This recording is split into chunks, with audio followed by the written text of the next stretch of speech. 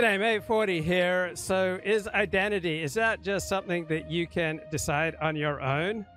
Or does that also come to you, right, from other people, right? You can decide on... I wager that it's also something that we get from other people.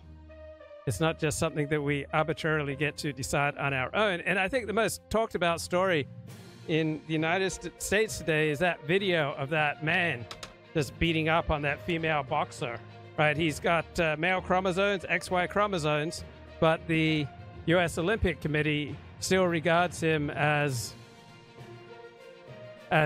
eligible to beat up on a woman who's fighting him. And just incredible outrage over that story right now.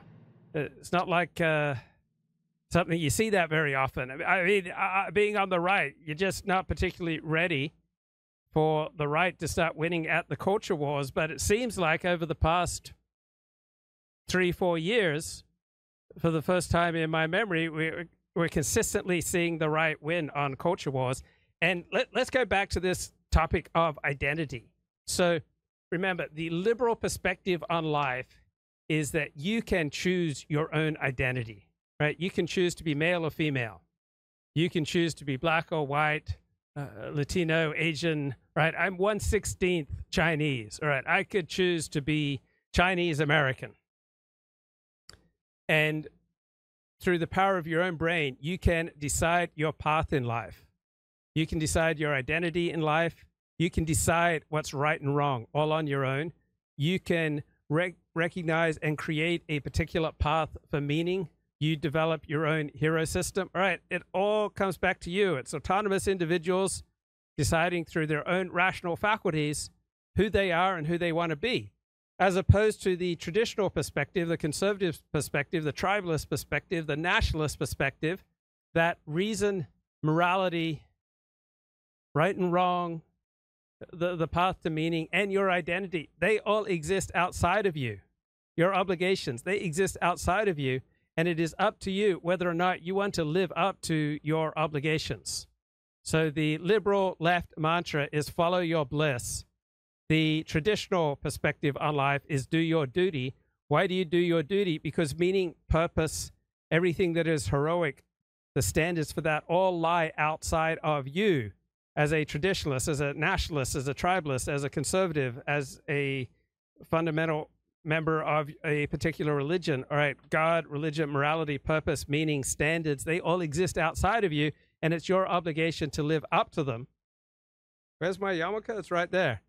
And for liberals, all right, meaning, purpose, and identity is something they can just, each individual can decide on his own. Liberalism is a highly individualist perspective. So if Kamala Harris or Barack Obama say they're black, then you treat them as black, right? Because the individual gets to decide these things for himself. When I look at Barack Obama, when I look at Kamala Harris, I don't think of them as black. And I suppose under enough social bombardment, I will learn to watch my words in public. But when it's just me and the images flickering on my screen, they don't seem black to me. They don't look black to me. I'm fine if they identify as black.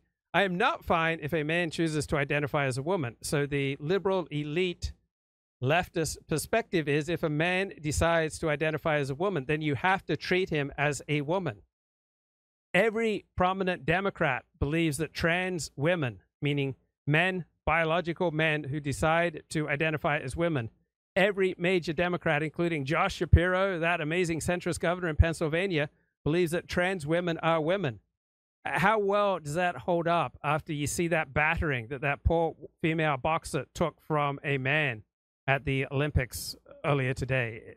Just incredible levels of outrage that I see all over the internet, and gives me hope that that all is not lost. All right, there's a lot of decency still with people. And I like what real Donald Trump has put on his Truth Social, that I would not allow men to participate in women's sports. Right. Matt Walsh says, it's worth taking a moment to appreciate just how thoroughly we've won on the trans issue. 5 years ago, most people were terrified to vocally object to any of this madness.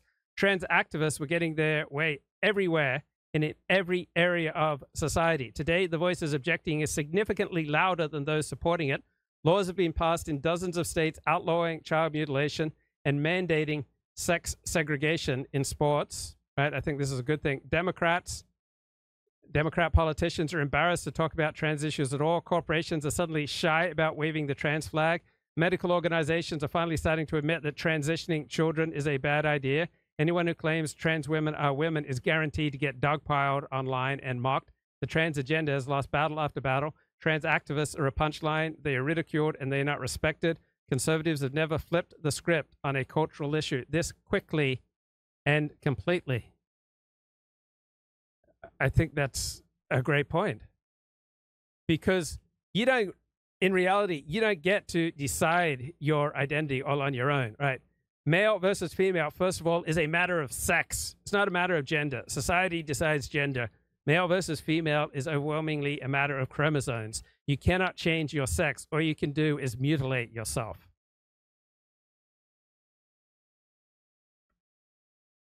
So you can try to put on whatever identity you want, all right? You can be a man and pretend to be a woman, but you're going to have a heck of a time if society does not support you, right? I converted to Orthodox Judaism.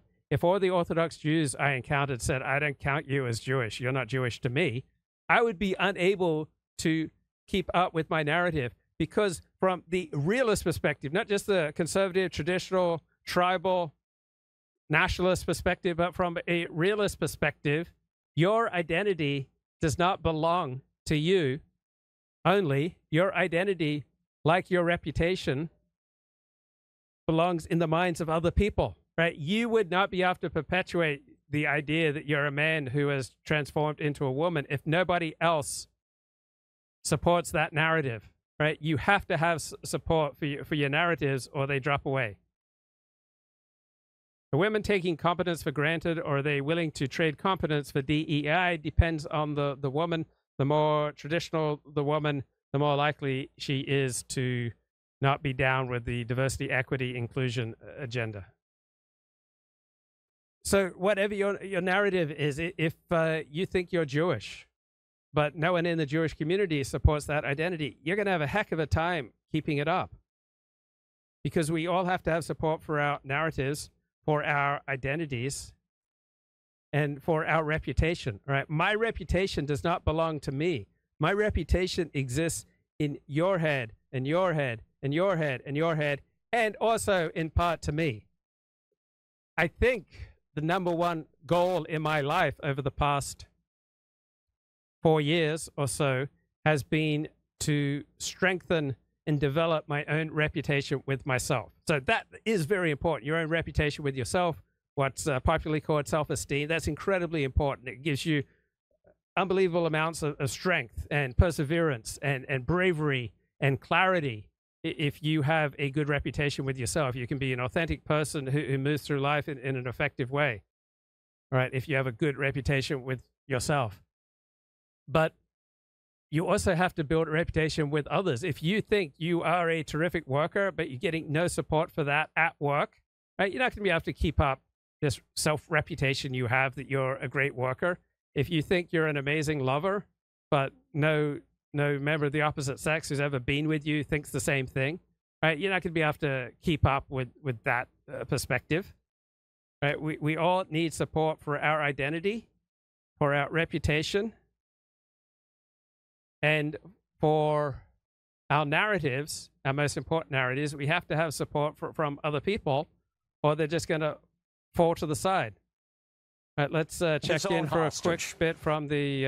Raymond Biden made a surprise public appearance today. Yay. Yes, and naturally, Laura, back to form, he battled the teleprompter to announce the return of hostages from Russia before taking his own hostage.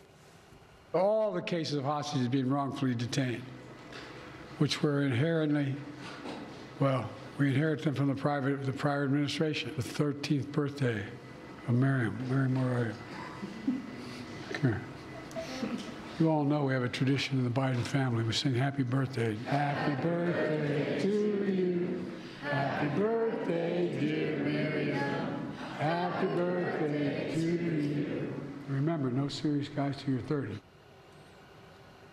Good Lord. And remember, no presidential runs after 80, Laura. That was the other message he forgot to mention there. You know. So just thinking, for 4 years, the Democrats and the news media hid Kamala Harris's, hid Joe Biden's infirmity. Right. This is a man who's frequently having senile moments, and that was largely hidden from the American public, denied by the mainstream media and by our elites and by the Democrats. Now they're hiding Kamala Harris's infirmity from us. Right? Kamala Harris's infirmity is insecurity. She is so insecure that she can only perform well when she is scripted. Right? She has not taken questions since she has risen to be the Democrats' presumptive nominee for president of the United States. She hasn't had a news conference. She hasn't had an interview. She hasn't gone off script. Right? She has an infirmity that she's terribly insecure, and she is unable to think on the fly effectively. She's unable to take responsibility for her own mistakes. She's unable to maintain staff because she treats people below her terribly. She is a terrible manager, and she just looks ridiculous when anything goes off script, which it inevitably will as a president of the United States. So just thinking, the Democrats hid Joe Biden's infirmity for 3.5 years, and now they've hidden Kamala Harris's infirmity of breathtaking levels of insecurity for 10 days. And there's a good chance they'll be have to hide it for another 90 days until the election, right? I would not be surprised if Kamala Harris dodged any aggressive questioning between now and election day. And so the Democrats, the news media, will probably do everything they can to promote her and to protect her. But eventually it will come out how insecure this woman is, how ill-equipped she is to be president of the United States. And we'll have another horror show like we have right now, where we've got a president essentially missing. We don't even know who's operating the country now, because Joe Biden consistently seems so out of it. All right, Steve Saylor has a great column. How dare Donald Trump doubt Kamala? Those of inferior identities like Trump should never question their superiors like Kamala. So in the liberal left perspective, every individual gets to choose his own identity, his own path to meaning, his own purpose in life. But some identities are sacred and others are not. And so the essence of wokeism is that certain identities, certain groups, such as blacks and trans, do not get to be publicly criticized. They are exempt from criticism. So let's get a quick burst here. And apparently, even Don Lemon appeared at a Black Men for Harris event. I'm happy to be in an independent space where I don't have to worry about the corporate overlords now, where I can stand up for democracy, where I can say who I'm supporting. The worst things that I hear about Kamala Harris comes from white men, straight white men. Oh. Well, after hearing your angle, Laura, I guess that makes you a straight white man. I mean, what is he talking about? Look, I was surprised to see Don Lemon supporting Kamala Harris. After all, she is 59 years old, way past her prime in his estimation, remember. Nikki Haley isn't in her prime. Sorry. A woman is considered to be in her prime in her 20s and 30s and maybe 40s. Prime for what? It depends. I mean, it's just like prime. If you look it up, it'll say, if you Google when is a woman in her prime, it'll say 20s, 30s, and 40s. Wow, red-pilled Don Lemon. All right, great Steve Saylor blog post. News article, New York Times. Trump remarks on Harris evoke a haunting and unsettling history. White America has long sought to define racial categories and who can belong to them. What group has not sought to define who gets to belong to them? What group has not tried to categorize and define the world around it? Why should white people be exempt from this universal human tendency? I can't imagine any group not wanting to define who gets to belong to them, and not wanting to categorize the wider world around them. But to the New York Times, this is a haunting and unsettling matter that white people are like every other people in the world, right? They get to decide who belongs to them, and they get to categorize the wider world. Since when? Seriously, did white people get asked their opinion about the Biden administration's creation of a whole new racial category for the 2030 census called Middle Eastern and North African? Did I miss it when Jared Taylor from American Renaissance was invited on all the news shows to talk about whether this flight from white maneuver by the Democrats is good for the whites? Or when South Asians engaged in flight from white and got themselves reclassified from white Caucasian on the 1970 census to Asian on the 1980 census, and thus eligible for affirmative action, the cheap loans from the Small Business Administration for minority business development and affirmative action in government contracting. I don't recall anyone asking the opinion of white people at all. Same for the creation of the ethnicity category on the 1970 census, making Hispanics into Schrodinger's whites eligible for racial affirmative action, but without having to admit that they aren't totally of 100% blue-blooded conquistador ancestry. Was the National Association for the Advancement of White People invited to testify at congressional hearings on these proposals? Then we have another news report. The audience of black journalists was prepared for a combative exchange well before Donald Trump took the stage Wednesday for an interview at their annual gathering in Chicago. Yet when Mr. Trump, minutes in, began questioning Vice President Kamala Harris's racial identity, there was an instant ripple of reaction, a low rumble that grew into a roar of disapproval. I didn't know that she was black until a number of years ago, when she happened to turn black, and now she wants to be known as black. So I don't know, is she Indian or is she black? Mr. Trump said of Harris, whose mother was Indian American and whose father is black. Back to Steve Saylor's column. California political legend Willie Brown says that in the mid-1990s, he introduced his mistress Kamala Harris to Donald Trump on a flight they took on Trump's jet. Right, Kamala Harris got her start in politics as Willie Brown's mistress. So he probably Trump learns that the name is Kamala and thinks, okay, she's Indian. And turned her into the pantsuit messiah. The Harris sugar high was the media's excuse to bury the biggest story of the election, Trump dodging an assassin's bullet. But yesterday, everything changed. The talk of the town again was Donald Trump, who knows better than anybody that if you want to change a narrative, you create a little controversy. 45 RSVP'd to the Black Journalist Convention and played the race card. Do you believe that Vice President Kamala Harris is only on the ticket because she is a black woman? Well, I can say no, I think it's maybe a little bit different. She was always of Indian heritage, and she was only promoting Indian heritage. I didn't know she was black until a number of years ago when she happened to turn black, and now she wants to be known as black. So I don't know, is she Indian or is she black? She is always identified as a black woman. She went to a historically black college. I respect either one, but she obviously doesn't, because she was Indian all the way, and then all of a sudden she made a turn and she became a black person. Just to be clear, sir, do you believe that I think somebody should look into that too when you ask continue in a very hostile, nasty tone. It's a direct question, sir. Do you believe that Vice President Kamala Harris is a DEI hire, as some Republicans have said? I mean, I really don't know. Could be, could be. Last night, we said we had no idea how this was going to play. But the dust is starting to settle, and we're picking up a few clues. The media barely covered Trump's comments today. If these comments were supposed to be devastating to the Trump campaign, the media would be playing it every hour. If this was so explosive, why didn't Kamala capitalize on it? She put out a bland paper statement last night, but never brought it up again. They haven't cut an ad. Her surrogates aren't going wall to wall. A Democrat doesn't want to talk about race and play the victim and call Trump racist? That's strange. I wonder why Kamala's avoiding this. Does it have something to do with white dudes for Harris? And why isn't Kamala talking about this egregious attack on DEI? Maybe the black community sees Kamala different than we think. I don't know. Maybe this issue of Kamala's race isn't as potent as we think. And that's a good thing, because this shouldn't be about race. And that's exactly how Trump, whether he even knew what he was doing or not, shifted the debate. Everybody's now talking about what Trump needs to do to win.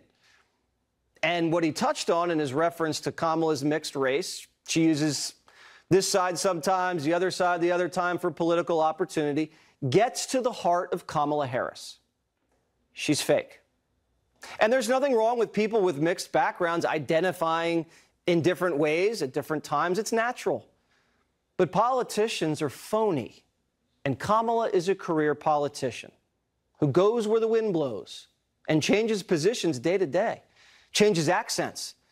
She does what's easy in the moment so she can't get pinned down. Everybody knows people like Kamala Harris. She's the kind of girl who's nice to your face, talks behind your back. She's someone who calls you a racist and then joins your ticket. Whatever Trump says, he'll say it to your face. Whoever you are, no matter what you look like.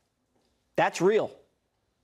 He may not have sound like a used car salesman, which most politicians do. See, what a lot of people fail to realize is the reason why MAGA supports Trump is because we like the fact that he's not presidential.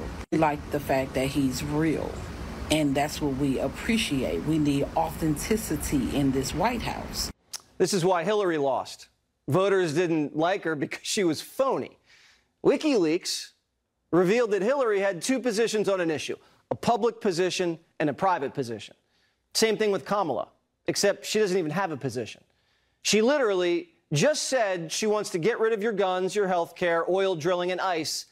And 3 months before the election, her campaign puts out a statement that says, nah, she doesn't believe in any of that. What? The first female president is going to be a woman with no principles and no policies? I don't know, guys.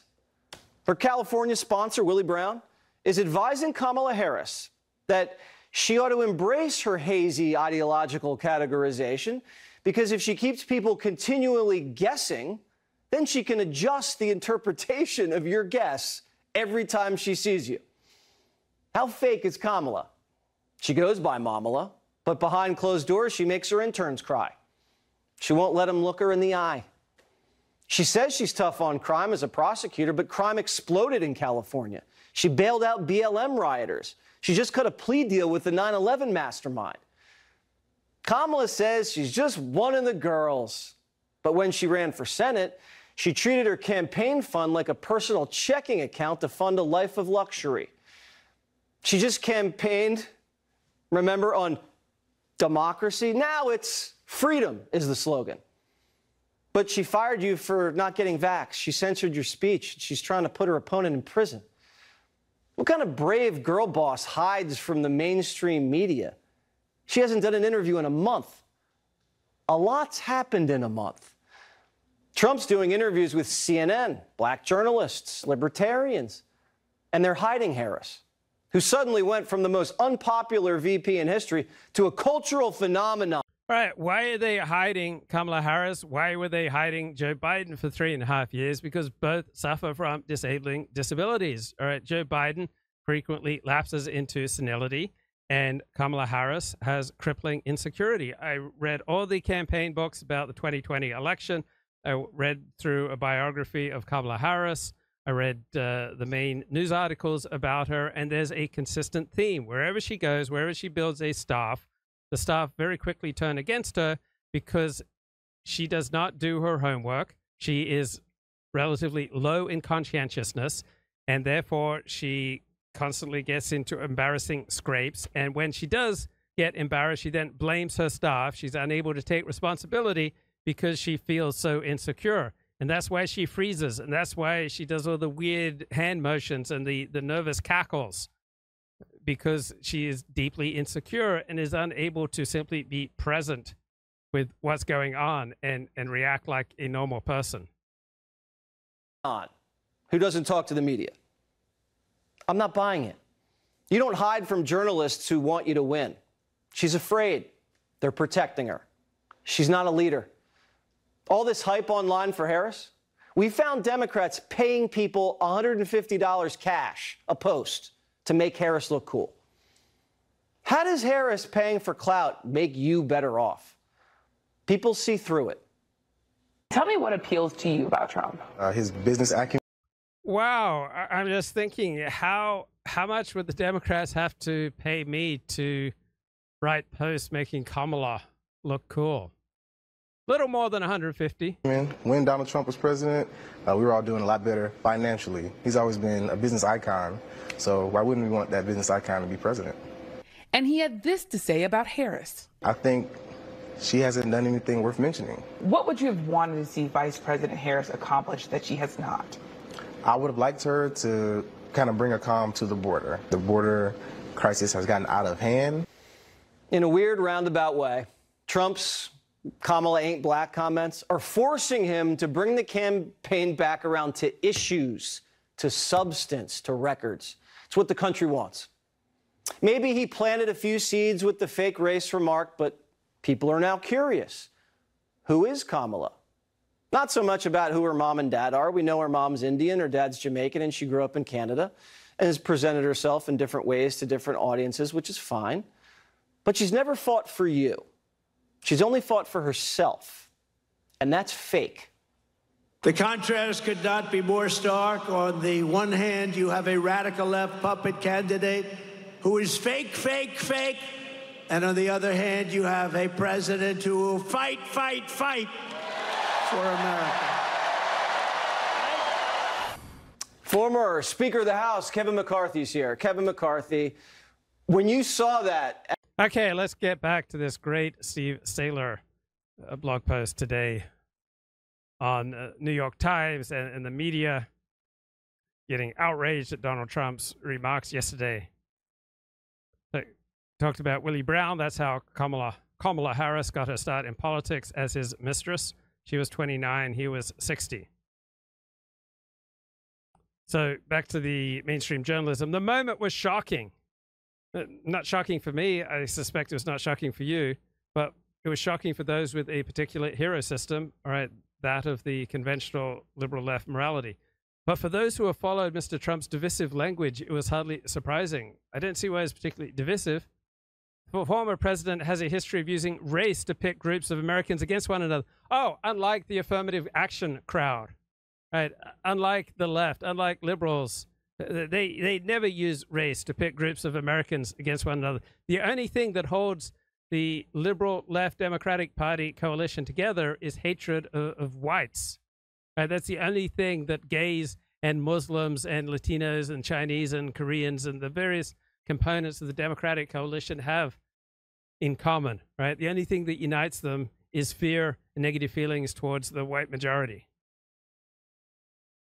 So, former president has a history of using race to pick groups of Americans against one another, amplifying a strain of racial politics that has risen as a generation of black politicians has ascended. In contrast, notes Steve Sailer, to the New York Times, which never writes about how Karens manifest white privilege. So it's time for a racial reckoning against white supremacy. The audacity of Mr. Trump, a white man, questioning how much a black woman truly belongs to black America was particularly incendiary. Why is it particularly incendiary? It is normal, natural, and healthy to figure out, is someone one of us or not? And then if they're not one of us, how would you categorize them? Every people in the world tries to figure out who is one of us, and then how would we categorize those who are not of us? How much of a threat are outgroups? So why is it that white people should be exempt from this universal human reaction to life? Is this person one of us? If they're not one of us, how dangerous are they to us? What category do they belong in? And it evoked an ugly history in this country in which white America is often declared the racial categories that define citizens. Or does not every majority, create the categories for its particular country? Ms. Harris has embraced her dual racial identities, right? We all have dual identities. Your husbands, your wives, your workers, your bosses, your Christian, Jewish, male, female, Los Angelino, a resident of Montreal, right? We all have dual identities, but we're going to have a heck of a time maintaining any identity if we get no support from other people. Right? Identity, like your reputation, is not just something you can unilaterally stake out and demand that other people support you on your identity. Right? You have to have some significant social support for your claims of identity, or you're just going to run out of strength and courage to keep affirming an identity that nobody else affirms. So Steve Sailer says, Kamala may seem exotic at first, half Tamil Brahmin, half Jamaican mulatto middle class, but in truth, she's just a basic old sorority sister. And in 2019, Donald Trump Jr. shared a social media post from an alt-right personality that falsely claimed Ms. Harris was not black enough to be discussing the plight of black Americans during a primary debate. Well, plenty of blacks did not consider Barack Obama black or black enough. That's why he lost his first election. And plenty of African Americans do not consider Kamala Harris an African American because she's not African American, right? Her father was mulatto. Her father would pass for white in Jamaica, right? So her father was white in Jamaica and considered black in the United States. So in 2004, we have this long New York Times news article on the debate over who deserves affirmative action, right? Do people from Jamaica deserve affirmative action? Pennsylvania Governor Josh Shapiro is getting blown up. Shapiro is accused of covering up sexual harassment in his office. And now the National Women's Defense League is urging Harris not to pick him. One of Shapiro's closest advisors was hit with a sexual harassment allegation. Then the governor's office paid a woman $300,000 to make it go away. Did Shapiro pay hush money to win an election? Because we were told that's a big no-no. Could this derail Kamala's VP process? We have no idea.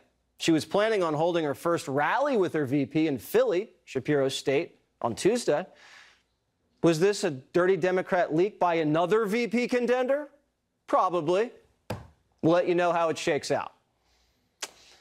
The new Olympic sport, men beating up women. Yeah, that's the number one story on social media today. So, yeah, back to this great Steve Saylor article. So, yeah, there used to be a serious discussion. Why should reparations or affirmative action go to non-American blacks? All right, it should not be reserved for the descendants of slaves, right? Perhaps the majority, perhaps 2/3 of Harvard's quote-unquote black undergraduates are not African-American, right? They're from West Indies, or their children are biracial couples, right? You can say on your census, even if you're only 1/16 black or 1/16 Asian, you can still claim black or Asian on your identity. But shortly after this 2004 article, Harvard Law School graduate Barack Obama, half white and half Kenyan with no ancestors who were American slaves, emerged as the great black hope of the Democratic Party. So this controversy was driven from the mainstream media to not confuse the Democrats' return to the White House in 2008. Like many of Mr. Trump's more provocative statements back to the latest New York Times article, the comments conveyed several unsettling ideas at once, all of them somewhat open to interpretation. So Kamala Harris's father split from her mother at age 5. She was overwhelmingly raised by her mother. She was overwhelmingly raised in Indian culture, not black culture, right? So Dr. Donald Harris, a communist, Marxist economist, got tenure at Stanford University. He comes from Jamaica's mulatto middle class, and they are not called black in Jamaica, right? They are called white in Jamaica. So Americans have a one-drop rule, generally speaking, for lumping people into either black or white. And so Americans don't necessarily understand Caribbean and Latin American gradients, which go back to Spanish times. So on Kamala Harris's birth certificate, her father entered his race as Jamaican, which is probably a sensible way around the problem of Americans lacking a vocabulary to describe mulattoes like himself.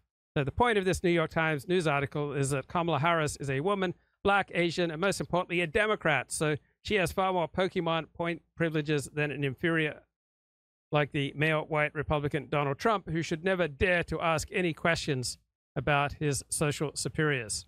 If you want to get a good reading on Kamala Harris, there's a good book by Peter Schweitzer, Profiles in Corruption, Abuse of Power by America's Progressive Elite. It came out in 2020.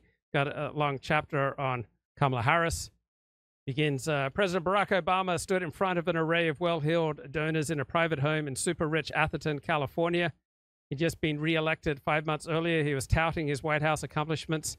And then he praised California Attorney General Kamala Harris, who was also in the room. He praised her dedication and brilliance and added she also happens to be by far the best-looking Attorney General in the country. So Kamala and Obama have a long history, right? Harris first supported Obama when he was running for the Senate in Illinois back in 2004, and that they were constantly fundraising for each other. And Harris is widely admired in progressive circles as the female Obama, because she does come across, when she's got a script, as smooth, polished, and confident. She's worked hard to cultivate a celebrity mystique while fiercely guarding her privacy. The rising star in the Democratic Party has a taste for expensive things like Manolo Blahnik shoes and Chanel handbags. She paints herself as a gritty lawyer who's climbing the greasy pole by her own strength and determination.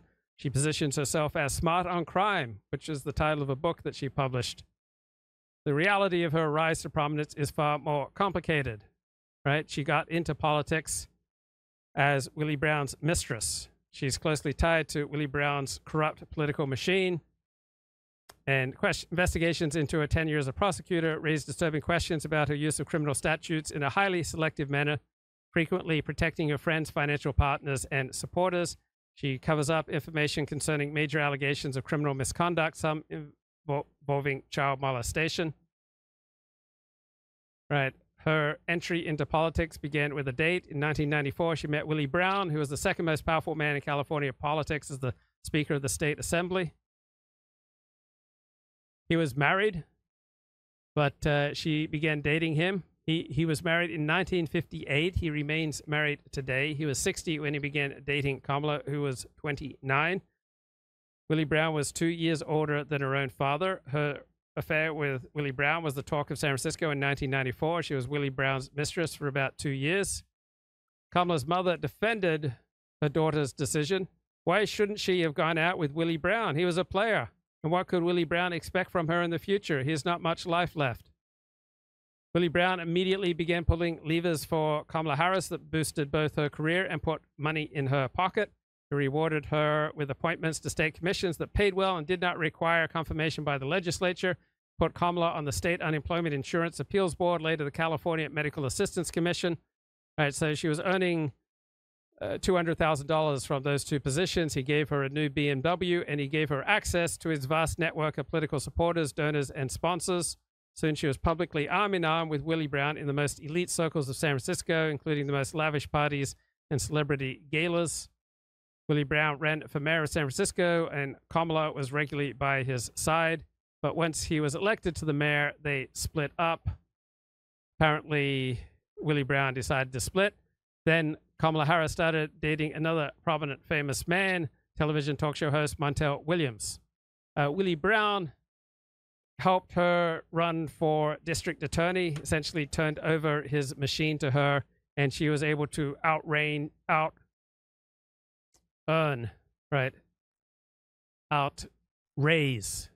funds dramatically more than the incumbent district attorney. And then she rewarded her supporters by not prosecuting them. And Willie Brown used his pull to get all sorts of city workers to show up to her rallies. Right? Various union workers were told by their bosses to attend campaign events for Kamala Harris. Willie Brown pulled those strings for her. When she took the oath of office in January 2004, she decided not to take the oath on the Bible, but on a copy of the Bill of Rights. There were two benedictions, one from a Hindu priest in Sanskrit, the other from an African-American minister. The American national anthem was played, as well as the national black anthem. Then after the swearing in, there was sitar music and soul, and Indian food was provided. So she hit all the bases. All right, this boxing story is the number one story on social media today. This week we saw one of the biggest scandals in Olympic history, and nobody's talking about it. Italian boxer Angela Carini, in the blue, squared off against Algerian boxer Emain Khalif. But Khalif is genetically male. Khalif looking to come with the straight punches to the body of Carini. Nice little lead up from Khalif.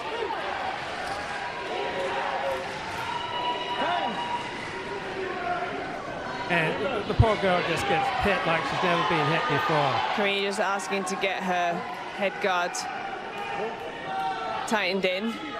Just getting beaten down by this man.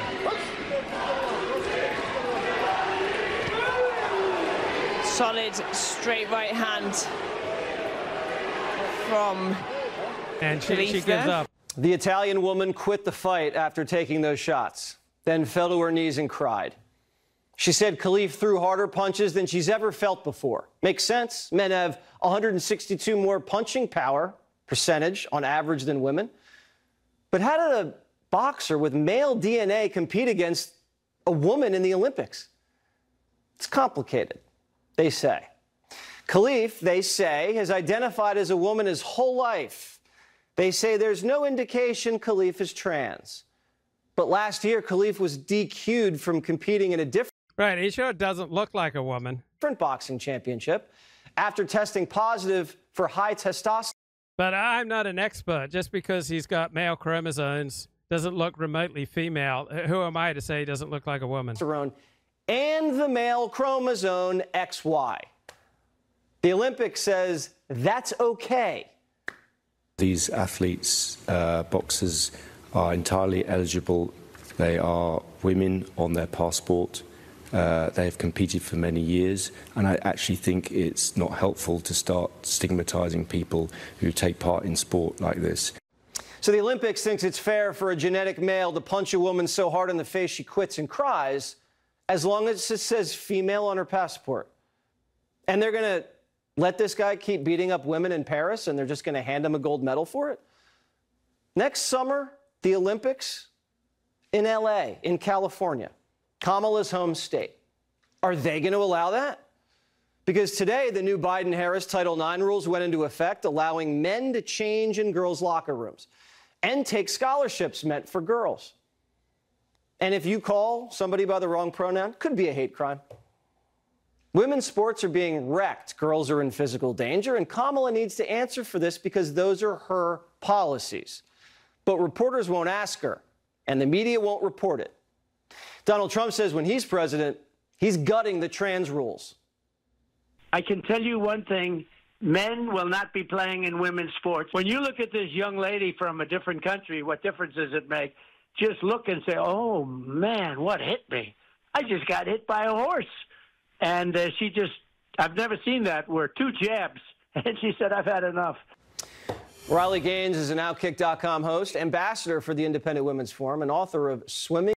So you should see what happens when you've got a trans here spiking a volleyball so hard that it leaves a female volleyball player paralyzed with brain damage after the trans opponent cackled with delight after knocking her to the ground. So Peyton McNabb was 17, this a cute blonde girl, when a ball spiked by a trans opponent with force struck her in the face, threw her to the ground, shut off her consciousness. Right, the trans player cackled in delight after sending it to the floor, as did other players in the opposite team. She's left with brain damage and paralysis on her right side. It's difficult for her to walk without falling. Let's look at this. Just awful.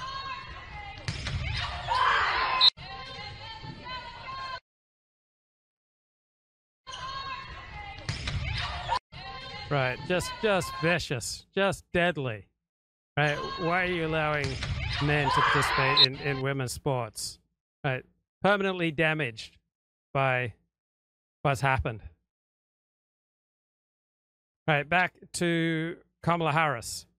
Right, so as district attorney, she had enormous discretion in which cases to prosecute and which not to, and consistently throughout her tenure, she did not prosecute cases that were aligned with Willie Brown and his machine.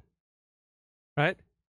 So she often talks about fighting for those victimized by sex crimes, but she did nothing about sexual abuse of children by priests.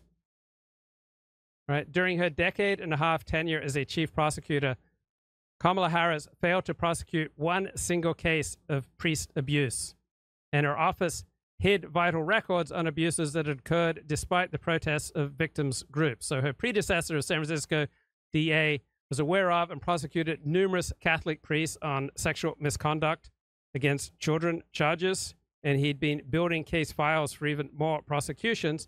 but Kamala Harris refused to prosecute a single one because the church had ties in with Willie Brown's organization. So Kamala Harris consistently refused to prosecute people who were tied into Willie Brown's machine. And she would cover up records of the abuse. And she would claim, we're not interested in selling out our victims to look good in the paper, which was a bold claim coming from Kamala Harris during the 2003 campaign. A woman who was tortured by her boyfriend with a hot iron blasted Kamala Harris for citing her story during a campaign debate.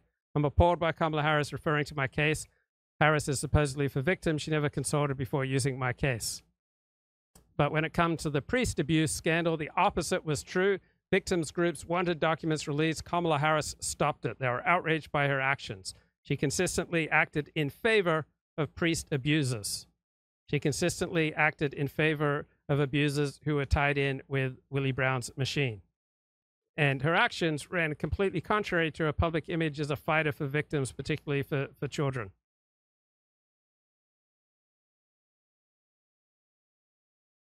So transparency tends to embolden victims of priestly abuse. But Kamala Harris threw in to protect priestly abusers. She was California Attorney General from 2011 to 2017. She was San Francisco District Attorney from 2004 to 2011. Never brought one single documented case forward against an abusive priest. Right? During this time, at least 50 other cities charged priests in sexual abuse cases, but not Kamala Harris.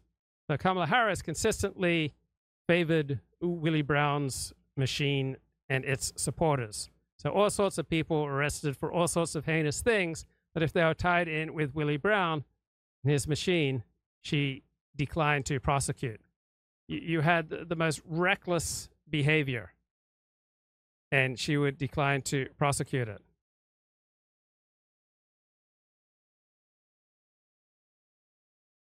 There was Ricardo Ramirez, ran a cement and concrete business called Pacific Cement. Right, 1/3 of the public works projects in San Francisco used his company. And he was a big funder of Willie Brown's political machine. Right, he consistently cut dangerous corners threatening San Francisco public safety. He used inferior and cheaper recycled concrete on major projects like the Golden Gate Bridge, parking garages, light rail projects. These are massive projects where structural integrity was key. The half-mile stretch of the Bay Bridge's western approach, the parking garage at Golden Gate Park, wastewater treatment plant in Burlingame, the Municipal Railways 3rd Street light rail project. Right, all these projects required solid concrete. Ramirez used inferior recycled concrete, which contains recycled debris rather than hard rock. It's prone to water penetration. It's more likely to crack and wear quickly. Recycled concrete is acceptable for decorative work, but for major load-bearing projects like roads and bridges, it is unsafe. And he ran this scam for years. When he was finally caught, Harris didn't seriously prosecute him, got a plea deal where he simply pled guilty to illegally storing waste oil. He agreed to a year in home detention and a payment of $427,000 in fines. San Francisco officials were absolutely mystified why Kamala Harris would decline to prosecute. But the guy that she might have gone after was a good friend and donor to Willie Brown. And you see this pattern throughout Kamala Harris's career as San Francisco District Attorney and then as California Attorney General. She would not prosecute those who were tied into her funders and her interests. So she started dating Doug Emhoff. They became engaged in March 2014, and he made his career, and his law firm made a career in defending Herbalife. So in 2015, you had attorney generals from 14 other states, including New York, investigating Herbalife. Harris, who worked with these attorney generals on other issues, did not participate. Right? She declined to go after Herbalife. The FTC won a $200 million settlement against Herbalife. Kamala Harris, as California Attorney General, never investigated it. Right? Los Angeles Times noted her conspicuous failure to participate in the action. and Herbalife was a client of her husband's law firm. So whenever she had targets of prosecution who were tied into her husband or to the Willie Brown machine or to her donors, Kamala Harris just consistently left them off the hook. Right. That's her track record. A Secret Service whistleblower is telling Senator Hawley that that guy personally directed that Secret Service agents who do threat assessment